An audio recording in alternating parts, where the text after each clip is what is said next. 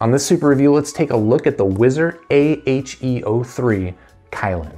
I'm not quite sure what a Kylin is, but I definitely don't know what an A-HE03 is. So I'm gonna go ahead and stick with the name Kylin. This is the Whizzer Kylin, and this is the first in-ear monitor, the first headphone from Whizzer that I've heard. And I'm kind of interested to check this thing out. So the Kylin is, from what I can tell on the website, it's a 3-driver headphone. It's got 1 dynamic driver and 2 balanced armatures. And worth pointing out, that dynamic driver, according to the website, is a beryllium driver, which is generally known for making really nice fast bass. And then one of the dynamic drivers in here is a Knowles driver, which you can actually see labeled right there.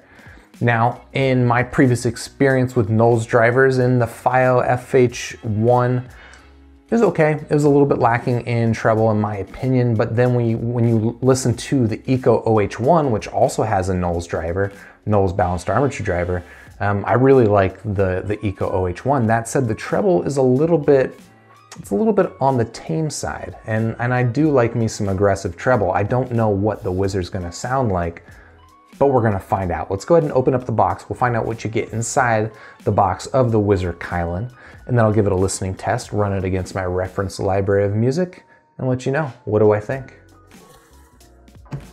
All right, we got the Whizzer Kylin sitting here in a box, and first things first, I'm gonna take off this wrapping.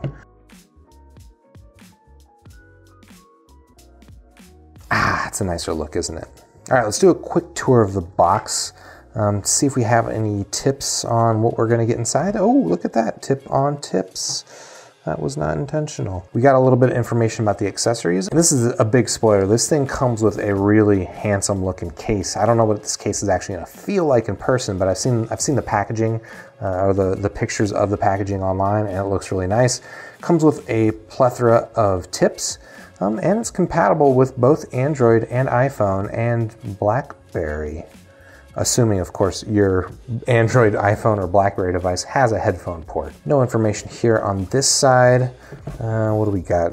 Oof, that's dense. I'm not gonna dig into that. But down here in the back, we got a little bit more information about the breakdown or the makeup of this device. Like I mentioned, it's a 3-driver headphone. It's got 1 dynamic and it's got 2 balanced armature drivers, and you can see those balanced armature drivers here. They appear to be connected to each other, so it's not 2 totally distinct units, but that does typically qualify, I guess, as a dual. And then here's the breakdown of the dynamic driver, which it says it's strength magnetic circuit layered composite driver. It doesn't actually say anything about beryllium here the way it did on the Linsol website, so there's also a lot of text here that frankly I can't read, so there might actually be a little bit more to it. Alloy frame PEK composite diaphragm. The metal coating and polymer base of the composite diaphragm can display. Yeah, there's more information here about that dynamic driver, and again, the word beryllium is not showing up, so that might actually be inaccurate.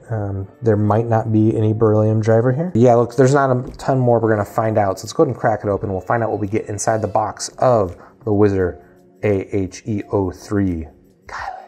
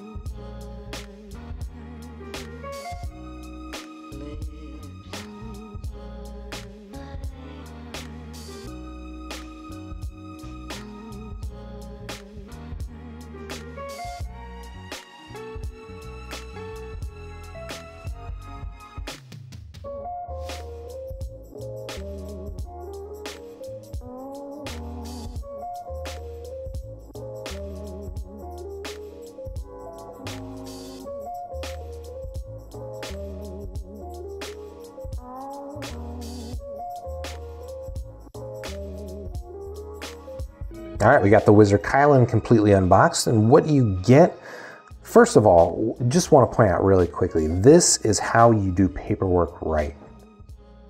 See all that paperwork? There's no paperwork.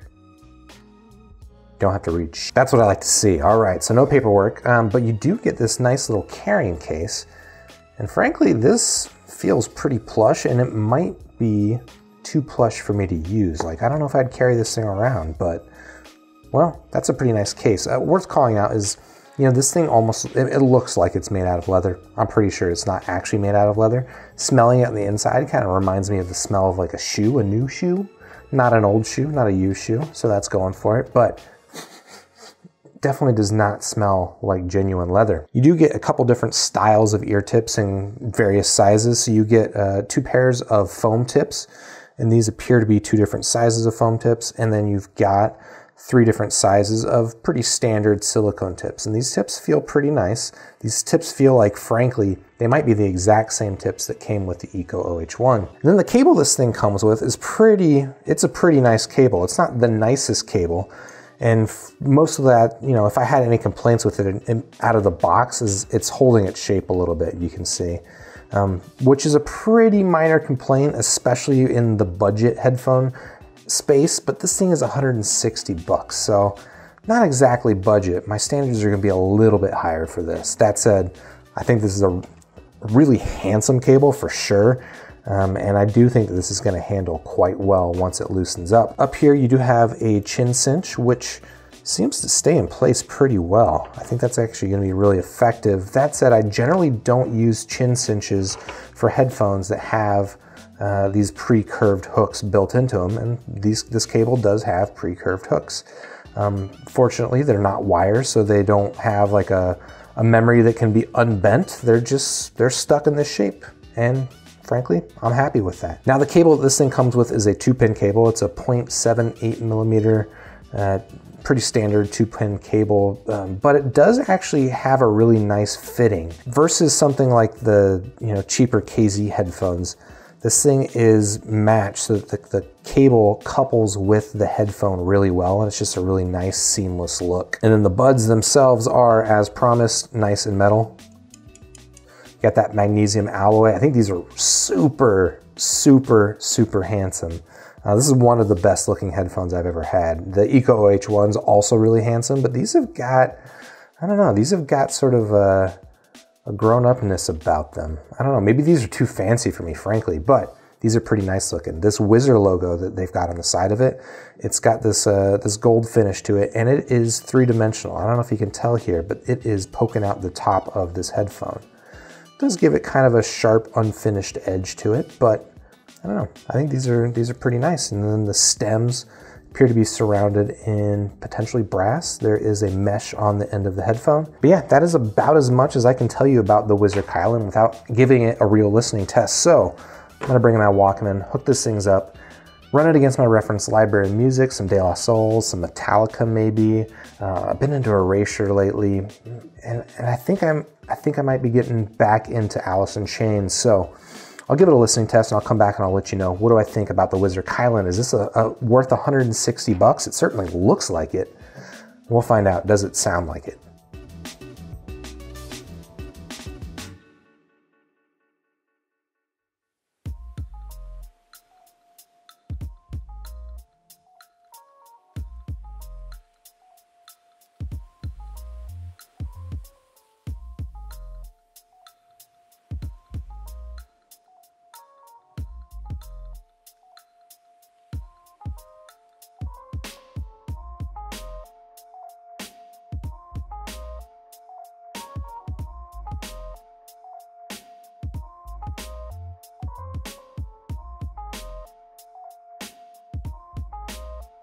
All right, let's talk about the Whizzer Kylin, which is a headphone I wanted to love. And I'll be honest, at this point, I really like the Whizzer Kylin, but I don't think I love it. Let's start talking about the build quality and the physical aspects of this headphone, which frankly are the reasons why I want to love this headphone. Just look at it. Look at it. It's a gorgeous headphone.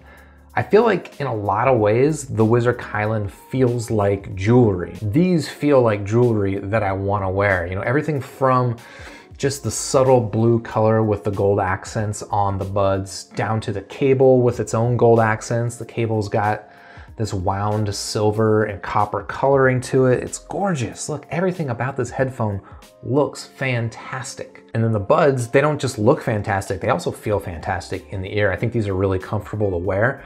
They are a little bit smaller than they might look here in video. Maybe I'll put them up against some of the other in-ears in this price range so you can see just how small the Whizzer Kylin is. But it's very small. It fits very well in the ear. It's very comfortable. I would say one thing that's worth pointing out is that the stems fit a little bit shallow compared to some other in-ears like this. And that just means, well, I'd say the shallower fit means that they actually are a little bit more comfortable than some other in-ears like this, but it might also mean that they're a little bit less secure. And that only really came into play for me when I was wearing these to bed, and I did wear them to bed, totally did. But when I was wearing them in bed and rolling around in bed a little bit, they came undone a little bit more easily than something like the Ikko or especially the BG-VP DMGs. And then I mentioned the cable is gorgeous, but I also think, frankly, it's just a pretty nice cable. It's not quite as plush as the cable that you get with the DMGs, but it's a good cable. And frankly, like I've listened to, I've used some headphones that are a lot more expensive than this that come with much worse cables. So, you know, it's not the plushest cable, but it is perhaps the most gorgeous cable. And I'll give it that. For me, in my book, this cable is a win. And then we get to the sound quality, which is where me and the Whizzer, we don't totally part ways, but this is where I'm not in love with the headphone. Again, I do quite like it, but I'm not in love with it. Generally, I would say that the sound signature on this is a warm, laid-back listen, which is to say that there's quite a bit of bass, quite a bit of upper bass, and it bleeds a little bit into the lower mids, and it makes it just like a really relaxing, soft listen. There is actually a pretty decent amount of energy in the treble, but surprisingly no sibilance and no harshness in the treble. I'd say the treble's not quite as smooth as something like the Ikko OH1, but it's pretty good. It's definitely, again, it's a relaxing sounding headphone, not necessarily the most engaging listen. And that, I would say that relaxed sound to it, it does take away a little bit from the soundstage. I think the soundstage on these there's some decent soundstage there, but again, compared to the Ikko OH1s and the BG-VP DMGs, and I'm comparing those because they're in a similar price range, compared to those headphones, the soundstage on this is lacking a little bit. There is something going on with this headphone that I can't quite put my finger on, but when I was listening to De La Soul's Mosaic Thump album, which is an album I listen to a lot with a lot of different headphones, I'm pretty familiar with it. While listening to that, like some of the songs, actually a lot of the songs, honestly felt like they were re-recordings of the same songs. Like I was picking out details that I hadn't really noticed before, but also they just kind of sounded slightly different than I'm used to. And look, I'm used to listening to a bunch of different headphones, so it's not just that the frequency response is a little bit different. There was something else going on there. I'm not sure exactly what it is, and I'm not sure exactly that I don't like it necessarily. But that is worth calling out. And then I mentioned I was going to listen to Alice in Chains on these, and it's a good thing I did, because going back and forth with these and the Ikkos on Alice in Chains actually was really good example of the lack of air and the lack of space that, you know, the Whizzer Kylin has. With Alice in Chains, they feel a little bit congested, frankly.